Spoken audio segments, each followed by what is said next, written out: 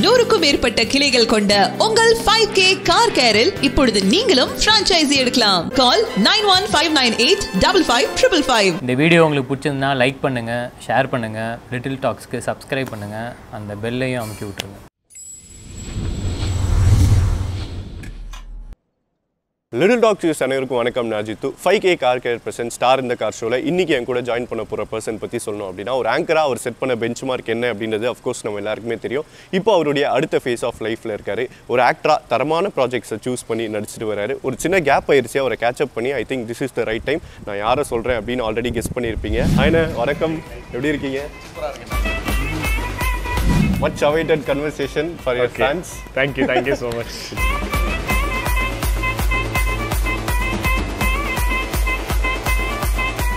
எனக்கு அதுதான் என்ன பண்ணுறான் இவன் அவ்வளோதான் அப்படின்லாம் எனக்கு பார்க்கும்போது நான் என்ன பண்ணிக்கிட்டு இருக்கேன், நான் ஒரு வேலை பார்த்துட்டு தான்ப்பா இருக்கேன், நான் சும்மா இல்லைப்பா அப்படின்ற மாதிரி இருந்தது. சிவகார்த்திகேயன் வந்து படம் பார்த்துட்டாரு. அந்த டெக்னிக்கல் ப்ரிவியூ போட்டது அவருக்கு தான் போட்டோம். பார்த்துட்டு அவருக்கு ரொம்ப பிடிச்சிருந்துச்சு, ரொம்ப அப்ரிஷியேட் பண்ணிட்டு நல்லா பண்ணியிருக்கீங்க. எப்படி சன் மியூசிக் டைம்ல எல்லா சேனலும் ஏறி இறங்கிட்டு இருந்தேன் சன் மியூசிக்கு முன்னாடி. இப்பயும் நான் அதே தான் பண்ணேன். எனக்கு யாரெல்லாம் தெரியுமோ எல்லாருக்கிட்டையும் ரொம்ப நடுவுலலாம் கொஞ்சம் லோவாலாம் ஃபீல் பண்ணேன். என்னோட ஃப்ரெண்ட்ஸ் அண்ட் ஃபேமிலி கொஞ்சம் நான் லோவாக இருக்கேன் நான் என்ன பண்ணுவேன்னா, ஏதாவது ரொம்ப யோசிக்க ஆரம்பிச்சிட்டேன்னா சைலண்ட் ஆகிடுவேன். சைலண்ட்னா அவ்வளோதான். லைஃப் ஆஃப்டர் பிக் பாஸ்னா லைஃப்பில் பெருசாக எதுவும் சேஞ்ச் இல்லை, என்கிட்ட நிறைய சேஞ்சு நான் ஃபீல் பண்ணுறேன். என்னோட சீசன்ல சம்யுக்தா இருக்காங்கல்ல, சம்யுக்தா ரீசெண்டா ஒரு ஈவெண்ட்ல பார்த்தேன். பார்க்கும்போது என்ன குமார் உள்ளார இப்படி அடிச்சுக்கிறாங்க, நம்ம எல்லாம் வேஸ்ட் போல அப்படின்னு. நடுவில் அந்த இவரு பிரதீப் அவர்களுடைய அந்த எப்படி இருந்தது அந்த ஒரு ஒப்பீனியனா கேட்டா, பிரதீப்போட கேம் எனக்கு பிடிச்சிருந்தது. அவர் வெளியில போயிருக்க வேணாம். ராவோ அவர்கள் ஏதாவது சொன்னாரா? ஏதாவது ஹிண்ட் ஏதாவது போறேன்னு சொன்னா? நீங்க என்ன சொன்னீங்க? இல்ல போறேன்னு சொல்லிட்டு எனக்கு ஃபோன் பண்ணிட்டு ஏதாவது டிப்ஸ் இருக்காடா அப்படின்னா, நான் போயிட்டு வந்ததை பார்த்தேன். அப்புறம் ஏன்டா டிப்ஸ் கேட்குறேன்.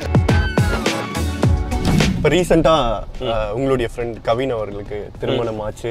நீங்க ஏதாவது சொல்ல நினைக்கிறது? கல்யாணம் பண்ண எல்லார்ட்டையும் போயிட்டு நீங்க உங்களோட லைஃபோட பெரிய அச்சீவ்மெண்ட்னா என்ன நினைக்கிறீங்க அப்படின்னு கேட்டா, கல்யாணம் பண்ணது மிகப்பெரிய அச்சீவ்மெண்ட் பண்ணியிருக்கான்.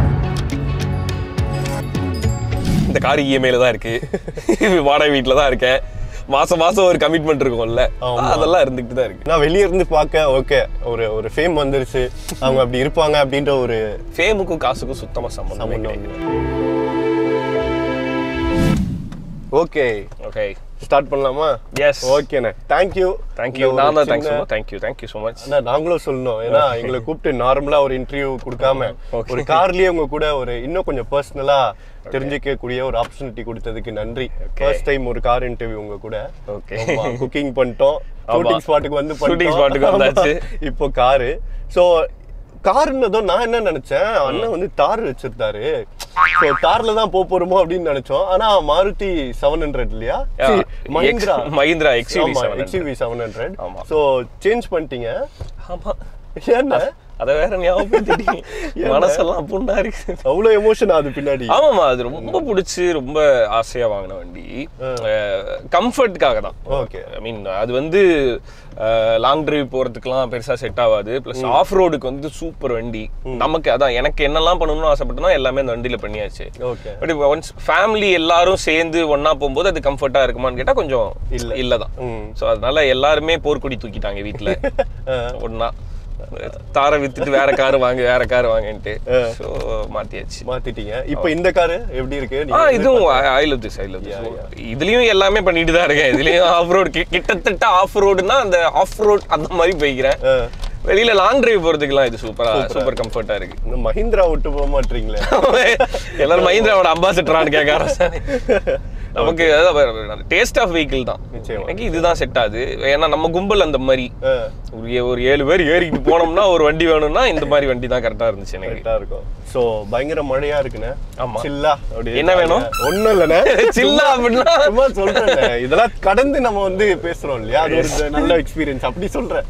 ஓகே, ஃபர்ஸ்ட் ஆஃப் ஆல் பெரிய வாழ்த்துக்கள். ஏன்னா ஒரு சின்ன கேப் ஆயிருச்சு உங்களை மீட் பண்ணி, அண்ணன் என்ன பண்ணிட்டு இருக்காரு அப்படின்னு பார்க்கும்போது புலன் விசாரணையில அண்ணன் ஜோ உடைய ஷூட்டிங்ல ரொம்ப தீவிரமா இறங்கி செதுக்கிட்டு இருக்காரு அப்படின்னு தெரிஞ்சது. அதோட சின்ன கிளிம்ஸ் வந்து இப்போ ட்ரெய்லர்ல நாங்க பார்த்தோம். ஃபர்ஸ்ட் எனக்கு பயங்கர ஒரு கேட்சியா இருந்தது வந்து ஒரு இப்போ மலையாளம் ஃபிலிம்ல வந்து ஒரு லவ் இதுவா எடுத்தா அவங்க எவ்வளவு யதார்த்தமா அந்த எமோஷன்ஸை காட்டுவாங்களோ, கிட்டத்தட்ட அந்த மாதிரி ஒரு யதார்த்தமான ஒரு ஃபீல், அந்த எமோஷன்ஸா இருக்கட்டும், லவ் இதா இருக்கட்டும், எல்லாமே ராவா இருந்தது.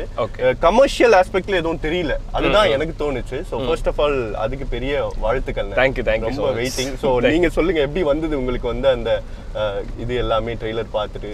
எனக்கு ஃபீட்பேக்கா நல்ல ஃபீட்பேக், எல்லாருமே ரொம்ப பாசிட்டிவா சொன்னாங்க, ரொம்ப சந்தோஷமா இருந்தது. நீங்க சொன்ன மாதிரி தான் படம் வந்து ரொம்ப யதார்த்தமான ஒரு படமா தான் இருக்கும். ரொம்ப பயங்கர கலர் அந்த மாதிரிலாம் இல்லாம ரொம்ப லைவா ஒரு லவ் எமோஷனல் டிராமாவா இருக்கும். நிறைய எமோஷன்ஸ் ட்ரைவ் பண்ணுவோம் நம்மள, அந்த படத்துக்குள்ளார நிறைய எமோஷன்ஸ் ட்ரைவ் பண்ணி கூட்டு போவோம். ஹாப்பியாவும் பயங்கர திருப்தியா ஒரு ஃபீல் கிடைக்கும். படம் முடிஞ்சு வரும்போது ரொம்ப சாட்டிஸ்ஃபைடா ஒரு ஹாப்பி ஸ்மைலோட நம்ம வீட்டுக்கு போற மாதிரி ஒரு படம். அது கமர்ஷியல் ஆஸ்பெக்ட் இல்லாம இல்ல, இருக்கு. ஆனா அது கமர்ஷியல் போதுமான அளவு, நடனம் போதுமான அளவு, எல்லாம் தேவையான அளவு அப்படி வச்சு பண்ணிருக்கோம். நிச்சயமா சுத்தியக்காவுடைய ரியாக்ஷன் கேட்கணும். ஏன்னா நீங்க சொல்லியிருப்பீங்க நிறைய விஷயங்கள், இப்பெல்லாம் நடந்தது ஷூட்டிங் ஸ்பாட்ல இப்பெல்லாம் இருக்கு அப்படின்னு. ஒரு சின்ன ஒரு அவுட்புட்டா அதை பார்த்திருப்பாங்க. சோ இல்ல படமே பார்த்தாச்சு. நாங்க டெக்னிக்கல் ப்ரிவியூ போடும்போது நானும் பார்க்க வரேன் அப்படின்னு சொல்லிட்டு வந்து பார்த்துட்டாங்க. ஓகே, அவங்களுக்கு ஹாப்பி பிடிச்சிருக்கு. ஆமா, எனக்கு என்ன இந்த லவ் படம்லாம் சப்ஜெக்ட்லாம் நடிக்கும் போது நீங்க சொன்னீங்க ஜாலியா நம்ம நடிச்சிருவோம், அது நமக்கு இயல்பா வந்துடும். இந்த லவ் நடிக்கிறது ஒரு சில பேர் வந்து ரொம்ப சேலஞ்சிங்கா பார்ப்பாங்க. அது கரெக்டா அந்த ஸ்கிரீன்ல பிரசன்ட் பண்ணிடணும் அந்த எமோஷன்ஸ், அது எல்லாமே. உங்களுக்கு எப்படி இருந்தது? கொஞ்சம் டஃப்பா இருந்தது? டஃப்பாலாம் இல்ல, ஐ மீன் ரொம்ப பயங்கரமா லவ் படம்னு பயந்து அப்படிலாம் பண்ணல. வீட்டுக்கு தான் பயந்தேன், லவ் படம் பண்றோம் வீட்டுல கொண்டு வருவாங்களே நம்மளே, அதுக்கு மட்டும் தான் பயந்தேன். ஆக்டிங்க்கு பெருசா பயம்லாம் இல்ல. ஸோ இந்த கேப் எனக்கு நான் சொன்ன மாதிரி நான் ஜோ படத்தில் நீங்க பிஸியா இருந்தீங்க அப்படின்ற விஷயங்கள்லாம் தெரியும். அதை தாண்டி எப்படி இருந்தது? ஏன்னா நீங்க ஒரு இன்டர்வியூ கொடுத்தே சில நாட்கள் ஆயிடுச்சு, கொஞ்சம் டஃப்பா தான் இருந்தது ஆக்சுவலா. நிறைய பேர் என்னென்னமோலாம் பேச ஆரம்பிச்சிட்டாங்க. ஆக்சுவலா இது ஒரு ப்ராசஸ், ஒரு படத்துக்குன்னா அந்த படத்துக்கான ப்ராசஸ் டைம் எடுக்கும்ல, அந்த டைம் தான். நான் அந்த முடிதாடி வளர்க்கறதுக்கே கொஞ்சம் டைம் எடுத்தது. அதுக்கப்புறம் ப்ரொடக்ஷன் மாறுச்சு. ஸோ அந்த மாதிரி கொஞ்சம் டஃப் ஃபேஸ்லாம் இருந்தது. ஸோ அதனால இந்த டைம் எடுத்தது. ஆனால் இது படத்துக்கு இந்த படத்துக்கு இந்த டைம் தேவையான டைம் தான். ஸோ அந்த டைம் தான் எடுத்தேன், நான் வேற எதுவும் பண்ணல, நான் படம் தான் பண்ணிட்டு இருந்தேன். அந்த மாதிரி நினைக்கிறது நமக்கு தெரியும், we could witness இல்லையா, சோஷியல் மீடியா மூலமா ஆப்வியஸா தெரிஞ்சிரும்.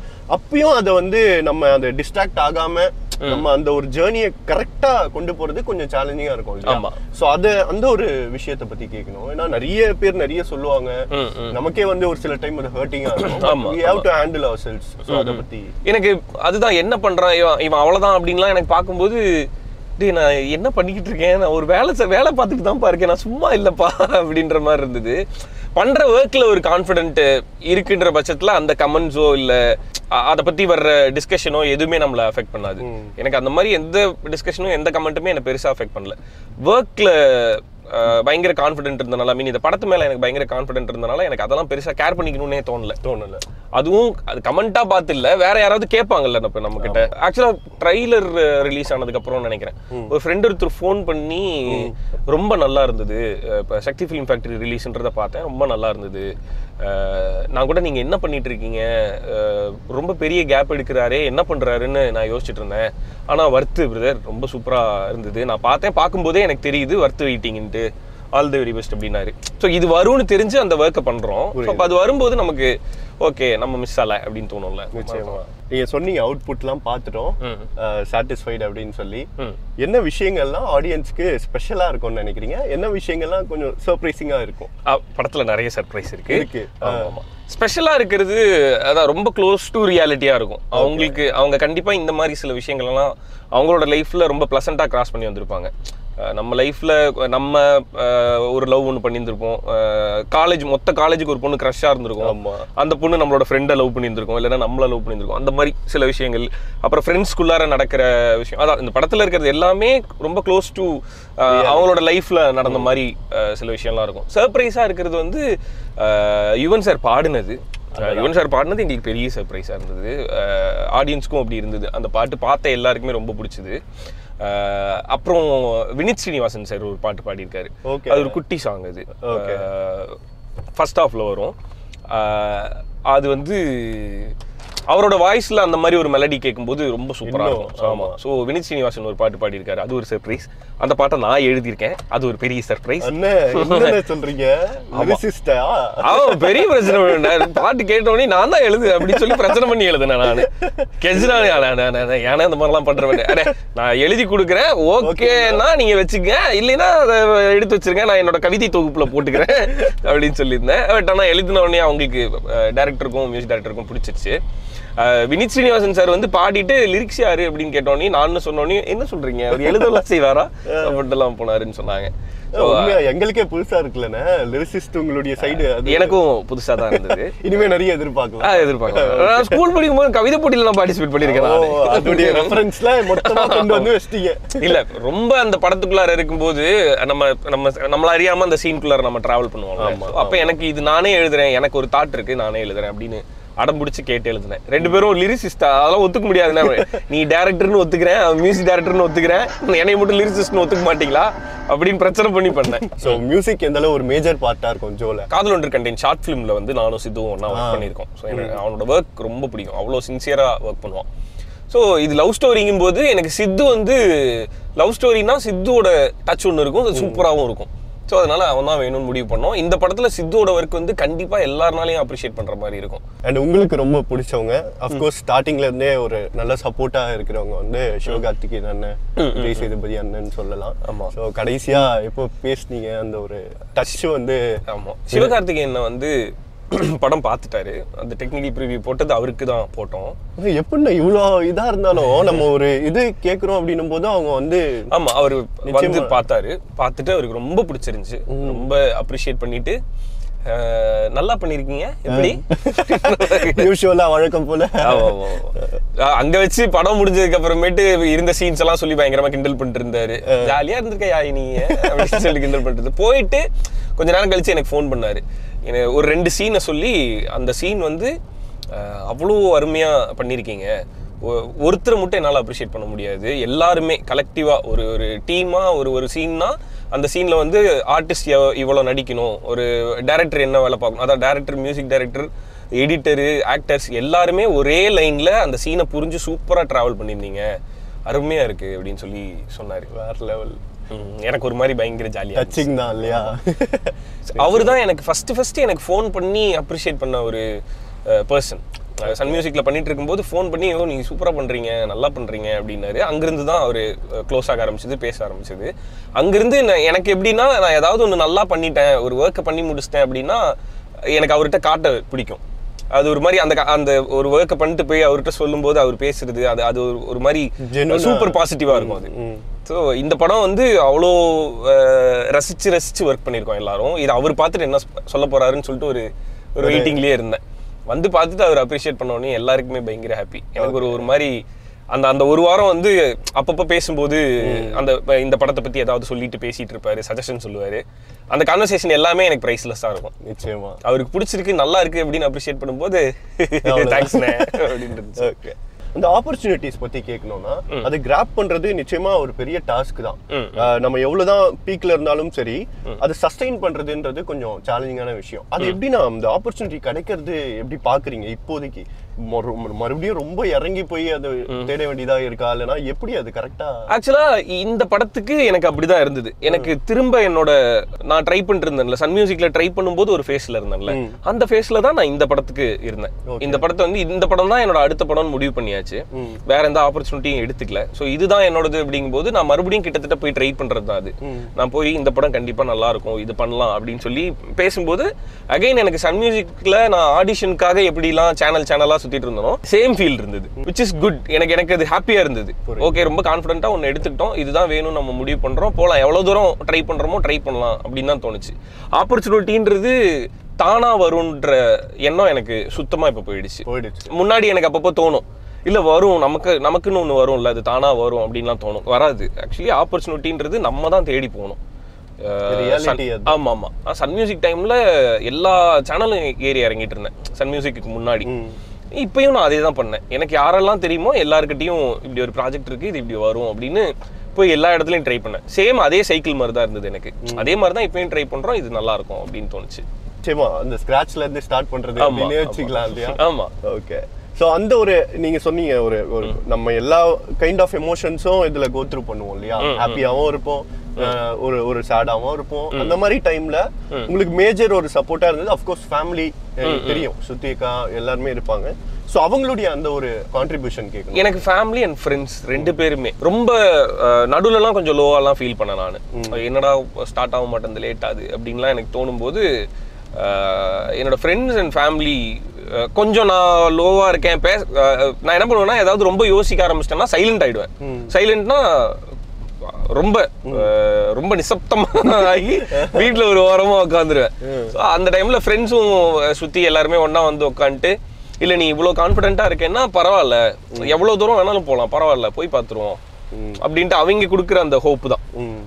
அந்த ஹோப் என்னன்னா அந்த டைம்ல அந்த சைலண்ட்டை பிரேக் பண்ணி விட்டுருவாங்கல்ல, அதுதான் அவங்களோட மேஜர் பார்ட்டா இருக்கும். என்னன்னா அந்த சைலண்ட்டை பிரேக் பண்றதுக்கு அவனுங்க ஒரு போராட்டம் ஒன்று பண்ணுவானுங்க. ஈஸியா பிரேக் பண்ண முடியாது, கொஞ்சம் டைம் எடுத்துருவேன். அது போட்டு உருட்டி பண்ணி எப்படியாவது சிரிக்க வச்சிடணும், அந்த மாதிரி பண்ணுவானுங்க. அதான் சப்போர்ட்னா இதுதான் இல்ல. நிச்சயமா நம்ம மூஞ்ச பார்த்தே நம்ம என்ன யோசிக்கிறோன்றதை கண்டுபிடிக்கிற சர்க்கம்ஸ்டன்ஸ் இருக்கிறது தான் பெரிய gift.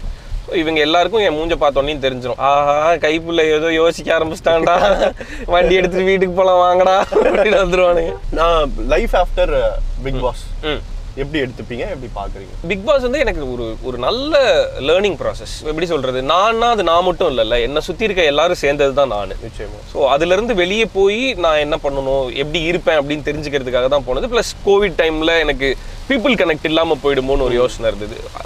The best show people கூட கனெக்டில் இருக்கிறதுக்குன்றதுக்காக உள்ளார போனது. போயிட்டு திரும்பி வரும்போது நான் ஷோவை பார்க்கல, நான் என் ஃப்ரெண்ட்ஸ் கிட்டையும் ஒய்ஃப் கிட்டையும் டிஸ்கஸ் பண்ணும்போது தெரிஞ்சுக்கிட்டேன், ஓகே இதெல்லாம் நடந்தது, இப்படிலாம் இருந்தது அப்படின்ட்டு தெரியும் போது எனக்கு பர்சனலாக எனக்கு ஃபீல் ஆகுறது, ஓகே கொஞ்சம் மெச்சூர் ஆயிருக்கும் நம்ம. இப்போ நமக்கு தெரியுது என்ன ஹேண்டில் பண்ணணும், எப்படி நடந்துக்கணும், எல்லாமே நம்மளுக்கு புரியுது.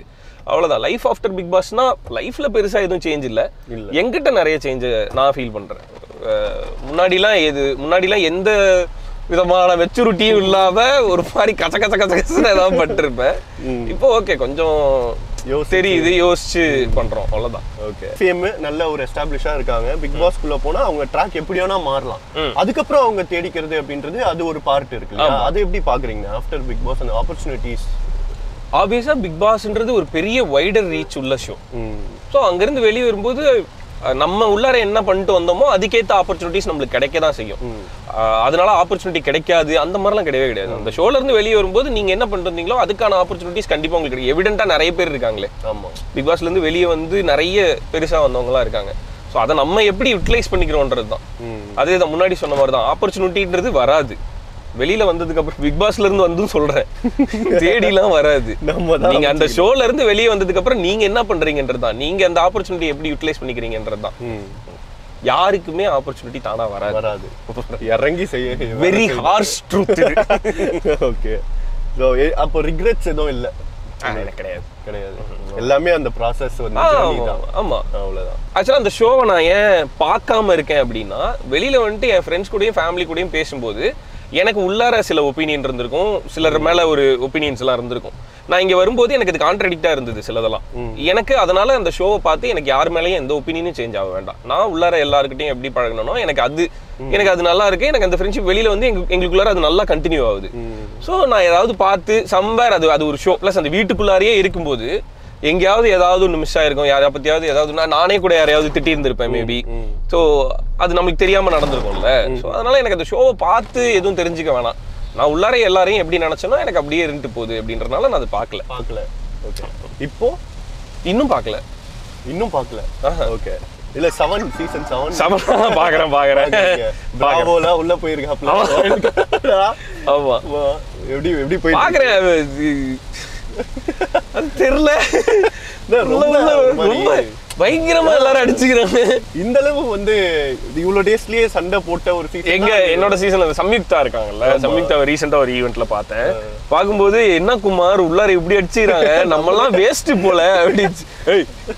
பேசாம இப்ப எதுக்கு நம்மளே எல்லாம் ஞாபகப்படுத்துற நீ அப்படின்ட்டு. அதான் இறங்குன முதல் நாள்ல இருந்தே எல்லாம் ஒரு மாதிரி துப்பாக்கியோட தான் இறங்கிருக்காங்க. டப்ப டப்ப டப்ப டப்பன்னு சுட்டுக்கிறாங்க. நடுவுல அந்த இவரு பிரதீப் அவர்களுடைய அந்த ஒரு எப்படி இருந்தது அந்த ஒரு இல்ல எனக்கு அதுல பெருசா எனக்குன்னு எந்த ஒப்பீனியனும் இல்ல. ஐ மீன் அது ஒரு ஷோ, அதுக்குள்ளார எல்லா அதான் வீட்டுல இருக்க எல்லா கண்டஸ்டன்ட்டுமே ஒன்னா அவர் வெளியே போகணும்னு சொல்லிட்டே இருக்காங்கும் போது அது சேனல் எடுத்த டிசிஷன். ஸோ எனக்கு அதுல ஒப்பீனியனா கேட்டா பிரதீப்போட கேம் எனக்கு பிடிச்சிருந்தது. அவர் வெளியில போயிருக்க வேணாம், இருந்திருக்கலாம் உள்ள அப்படின்னு தான் எனக்கு தோணுச்சு. ஸோ அந்த ஷோட பிக்கெஸ்ட் இன்ட்ரெஸ்டிங் ஃபேக்டரா எனக்கு அவர் தெரிஞ்சாரு. அவர் போயிருக்க வேண்டாம் அப்படின்றது தான் எனக்கும் தோணுச்சு. அதுல ஒப்பீனியனா போனது தப்புன்னு நினைக்கிறீங்களா அப்படின்னாலாம் எனக்கு அது பிராவோ அவர்கள் ஏதாவது சொன்னாரா, ஏதாவது ஹிண்ட் ஏதாவது போறேன்னு சொன்னா? நீங்க என்ன சொன்னீங்க? இல்ல போறேன்னு சொல்லிட்டு எனக்கு ஃபோன் பண்ணிட்டு மச்சான் உள்ள போறேன்டா, ஏதாவது டிப்ஸ் இருக்காடா அப்படின்னா, நீ நான் போயிட்டு வந்ததை பார்த்தேன் அப்புறம் ஏன்டா டிப்ஸ் கேட்குறேன் அப்படின்னு. அதுக்கப்புறம் நான் இந்த மாதிரி யாருக்குமே ஃபோன் பண்ணி நான் உள்ள போய் என்ன பண்ணணும்னு மட்டும் கேட்காத, ப்ரிப்பேர்டா போகாத, உள்ள நீ பாட்டுக்கு போ, ஹாப்பியா இரு, உனக்கு என்ன தோணுதோ என்னவோ அதை பண்ணு, தேவையில்லாம ப்ரிப்பேர் பண்ணி ஒன்று பண்றேன் அப்படின்ட்டுலாம் பண்ணாத, நேச்சுரலா எப்படி இருக்கணுமோ அப்படி இருந்துட்டு வந்துரு அப்படின்னு. இது நான் சொன்ன டிப்ஸ், அவ்வளவுதான். அவன் வேற யார்ட்டெல்லாம் என்னெல்லாம் கேட்டு போக. ஓகே. ஆனா அந்த வீட்டுல ஆட்டோமேட்டிக்கா இப்போ காமா இருக்கணும் அப்படின்னு நினைச்சா கூட ஏதாவது ஒரு பாயிண்ட்ல நம்மளே ட்ரிகர் ஆக்கி அந்த ஒரு வந்துரும். ஆக்சுவலா அந்த ஷோ அதுதானே. நீங்க யோசிச்சு பாருங்களேன், உனக்கு டைவர்ஷனே இருக்காது, போன் கிடையாது, டிவி கிடையாது, நியூஸ் பேப்பர் கிடையாது, வேற எதுவுமே இல்லை. நீ ஒருத்தர்கிட்ட ஒருத்தர் வந்து இன்னொருத்தர்கிட்ட பேசியே ஆகணும். அப்ப எக்ஸ்பிரஸ் பண்ணியே தீரணும். உன்னால எவ்வளவு நேரம் நீ அமைதியா இருப்ப, நீ பேசியே ஆகணும்ல, அதுதானே அந்த ஷோ. ஸோ இப்போ வெளியில இருக்கோம்னு வச்சுக்கேன், நம்மளுக்கு ஒருத்தர் பிடிக்கல, ஒருத்தர் கூட சண்டை வந்துருது, என்ன பண்ணுவோம், அங்கிருந்து நவுந்து போயிடுவோம். அட்லீஸ்ட் ஒரு டிஃபரன்ஸ் ஆஃப் ஒப்பீனியன் இருக்கு, நமக்கும் அவங்களுக்கும் செட் ஆகல அப்படிங்கும்போது மேக்ஸ் டு மேக்ஸ் என்ன பண்ணுவோம், நானும் அப்படிதான். எனக்கு வந்து செட் ஆகல, அந்த என்விரான்மெண்ட் எனக்கு செட் ஆகல அப்படின்னா நான் கிளம்பி என்னால் எவ்வளோ தூரம் போக முடியுமோ அவ்வளோ தூரம் நவுந்து போயிடுவேன். பிக் பாஸ்குள்ளார அது பண்ண முடியாது இல்லை, உனக்கு பிடிக்கவே இல்லைனாலும் நீ அவங்க கூட அந்த வீட்டுக்குள்ளார இருந்தே ஆகணும். வேற யாராவது ஒருத்தரை நீ வாரம் வெளியே அனுப்பிச்சே ஆகணும். அப்போ உனக்கு யாராவது ஒருத்தர் மேலே டிஃபரன்ஸ் ஆஃப் ஒப்பீனியன் வந்தே ஆகணும். ஸோ அப்படி ஒரு என்விரான்மெண்ட்ல இருக்கும்போது கண்டிப்பா சண்டை போட்டுக்கிறது ஆச்சரியமே கிடையாது. ஆனா இந்த சீசன்ல வெறும் அது சண்டை தான் போட்டுக்கிறாங்க, ஒரு முடிவோட தான் இறங்கியிருக்காங்க. இதுல இன்பிட்வீன்ல ஏதாவது ஆப்பர்ச்சுனிட்டிஸ் வந்து வந்துட்டு மிஸ் அவுட் ஆனது அந்த மாதிரி நிறைய வந்துச்சு. ஆமாமா, நிறைய வந்தது. ஒரு மலையாள படம் வந்தது, இங்க தமிழ்லயே சில படங்கள்ல நல்ல கேரக்டர்லாம் வந்தது. ஆனா அந்த லுக் வச்சிருந்தேன்ல, ஜோ படத்துக்காக தாடி முடியெல்லாம் நிறைய வைக்கும் போது என்னால அதை பண்ண முடியல, சூஸ் பண்ண முடியல. கண்ணு முன்னாடியே சில நல்ல ப்ராஜெக்ட்லாம் மிஸ் ஆகி போச்சு. ஆமா, ரொம்ப கஷ்டமா இருக்கும். கஷ்டமா தான் இருந்தது. என்ன பண்ணிக்கிட்டு இருக்க நீ, எப்படி நீ இந்த படத்தை பண்ண மாட்டேன்னு சொல்லி மிஸ் பண்ற அப்படின்லாம் தோணுச்சு. நிறைய ப்ரொடியூசர்ஸ்லாம் அப்ரோச் பண்ணாங்க, அவங்க கிட்டே ஒரு கதை இருந்திருக்கும், இந்த படம் பண்ணலாம் அப்படின்னு சொல்லி என்கிட்ட எல்லாம் அப்ரோச் பண்ணாங்க.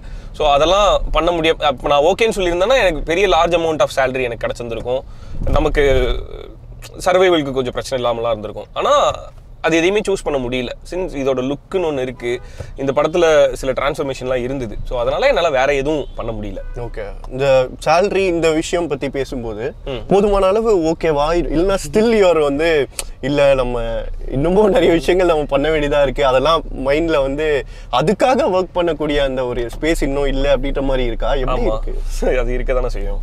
ரொம்ப யோசிச்சு நம்மள புல் பேக் பண்றது, நம்ம ஒரு கோல் நோக்கி போயிட்டு இருப்போம், நம்ம இதுதான் பண்ண போறோம் சொல்லிட்டு நம்ம வேகமா ஓடிட்டு இருக்கும்போது நம்மள புல் பேக் பண்றது ஃபர்ஸ்ட் ஃபினான்ஷியல் விஷயமா தான் இருக்கும்.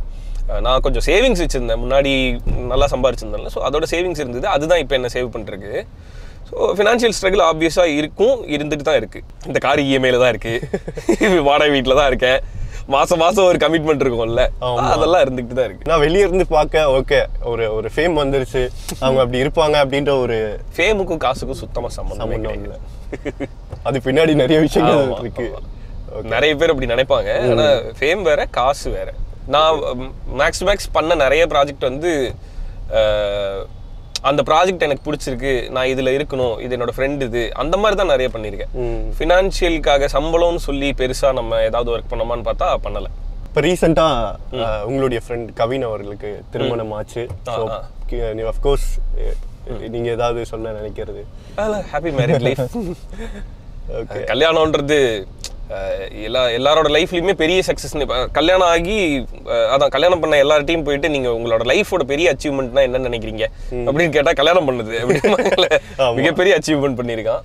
Very happy for him. பாப்பா பத்தி பேசும்போது இந்த சேட்டை எந்த அளவு வந்து அவங்க இறங்கி பண்ணுவாங்க, யாருக்கு வந்து கண்ட்ரோலே ஆக மாட்டாங்க 2 பேர்ல.